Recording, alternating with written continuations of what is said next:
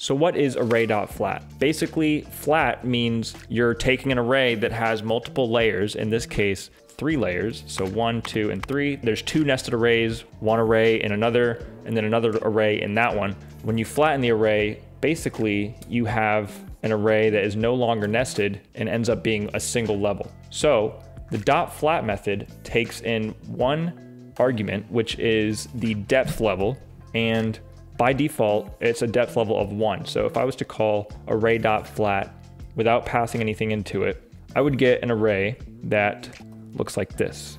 It would be the same, but the direct values of this first nested array are in the same level as the first level. So like the ones, the root, as you might call it. If I wanted to get these 3s in the same level as everything else, I would pass in a argument of 2, because this second array with the 3s in it is at the depth level of 2.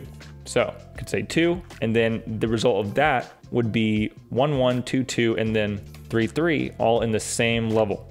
So that is array.flat. I hope you found some value in this video. If you liked it, feel free to subscribe, check out my other videos. But other than that, I appreciate you watching. Peace.